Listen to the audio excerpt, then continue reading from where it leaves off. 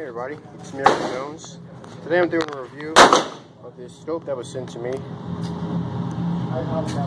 It's a 4x32 with lit up magnification with different color reticles. And right now I'm just at the range, testing on my AR-15 just to basically just try it out, see how well it works, and then I do a sit-down review after I'm done with the range.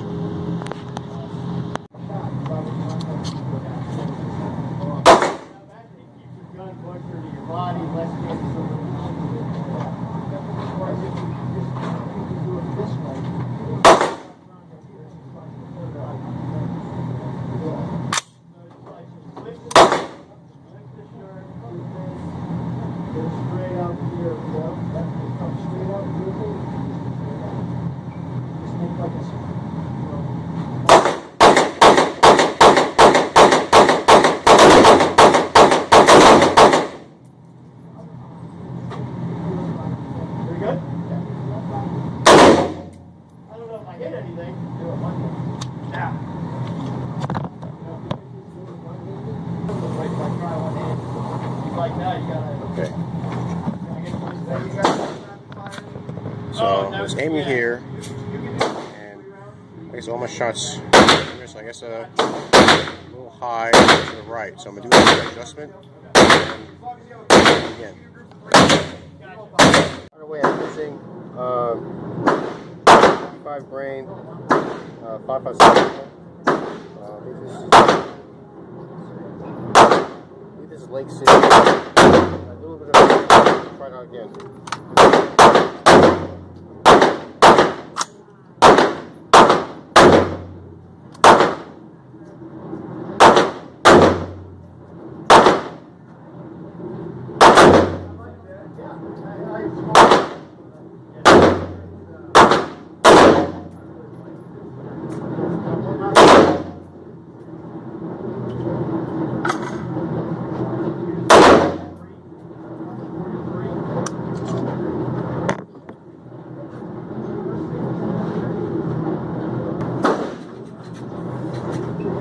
Okay, this is interesting. I got one shot right here, but I got more shots over here, so I figure from right here, and I'm getting closer to hitting the target. This may be because of me getting used to shooting with one of these, with the scope. I'll give it a shot, see how things work.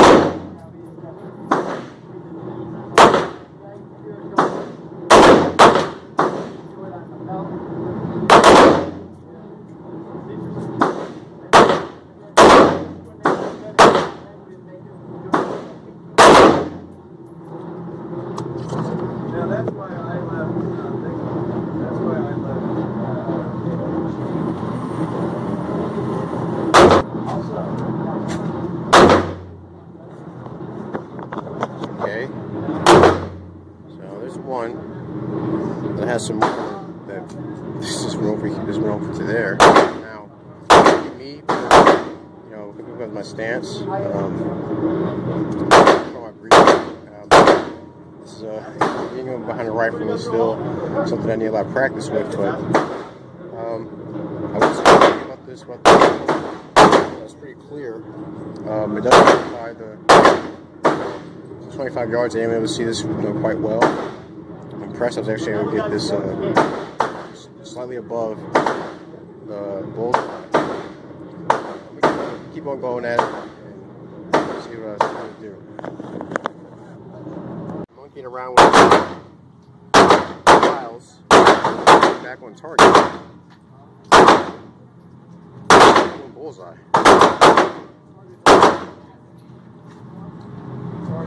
Interesting. That I thought I was adjusting it in the right direction, but I had to swing it over to the had to change some things up, but I got one bullseye, and I'm going to move my grouping more over to the left. So I'm going to keep at it and see what results I get. See what I'm saying? So far, I kind of like it. Not that bad.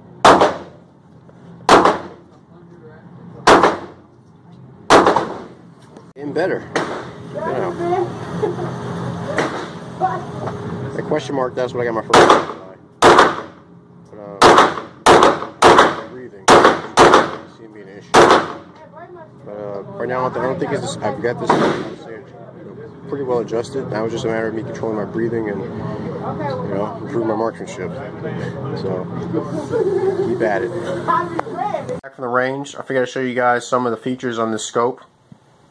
Now, looking at my target, it's a little bit all over the place. I'm used to using iron sights, and I seem to be able to keep keep my sights a lot more steady when I'm using iron sights. But when I'm using optics, it's like every little breath I take, just move the optic over just a little bit off the target, and so that's one thing I know I have to practice with, is controlling my breathing. But I spoke to the range officer and showed him my target, and he thought that he's seen how how there were groups all over the place. He figured there was something wrong with the scope. And I said no, it was my breathing. My breathing was off, and every time I take a breath, it would just move the reticle over the place. And he said, "Wait, you were standing up and shooting?" I said, "Yeah." "You use a sandbag?" I said, "No, I didn't. I forgot to use the sandbags. In fact, I didn't notice that they had sandbags at the range until I was leaving.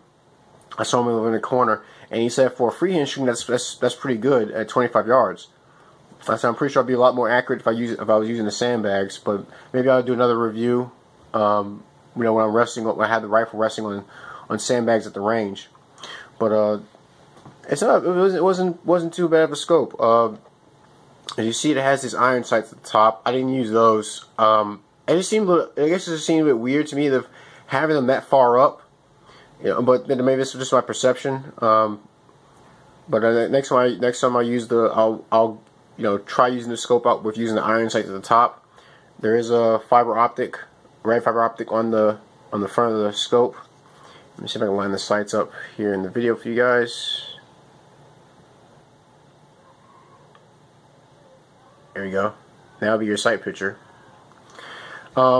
This scope also has this big dial at the top. And there are these see, number 1, 2, and it's in the color blue. And that's because this thing has a red, green, and blue reticle. So right now I got it set on it should be on the red right now. Let me see if you guys can see it right there. If I zoom in close, I'm not sure if you can see this, but there's a 4 and a 6. And the 4 and the 6 represent meters. So this thing is accurate out to 600. Actually, no, yards. Sorry, 600 yards at the bottom. Then 400 yards a little closer up, and then there are different increments on the reticle. And then dead center is where it's set to 100 yards. But this other thing it was kind of fun to use. It has a small flat battery. I'm sure I remember the type of battery that it uses. I remember it came with the pack, but it's like kind of like a watch battery. You have this focusing lens right here for if you want to zoom a little bit in and out. And so you have your elevation adjustment up there and your windage. I would say the scope, as far as construction, seems to be pretty durable. I would say one of the features that I kind of think can be improved is that there's no way to put a lens cap on this, unless there was like a special one that fits right in here and I could pull it out with a tab. Yeah, there's no lens cap, but it does have, the lens does go pretty far back into the front of the scope. So I guess there's plenty of protection from the outside elements as far as debris that may fall and come in contact with the lens. It has this nice size shield over it. But I may be able to put a lens cap on the back of the scope on this section right here. If I'm butchering some of the terms, please forgive me. Like I said, I don't use scopes very often. or at all for that matter. But overall, I'd say it's, you know, I think it's an okay design. If I had to give it, you know, how many wrenches out of 5, from my knowledge of scopes, of optics, I would give it a 4 out of 5.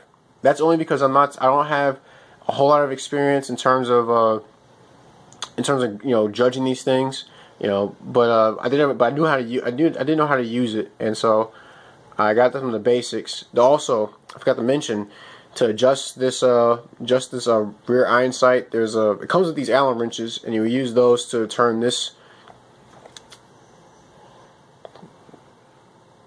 Let's see if I can get it in focus.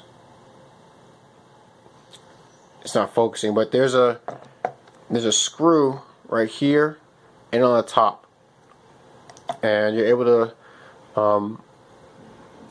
to adjust the windage on this one and the elevation by moving, unlocking the screw on the top, and you can slide the base of the rear sight up and down where it has these increments right here. But I'd say that's my review of this scope. I guess I'd give it a 4 out of 5 wrenches. I'll include a link to this product in the description box. But yeah, check it out if you're up to it. Also, here's my target.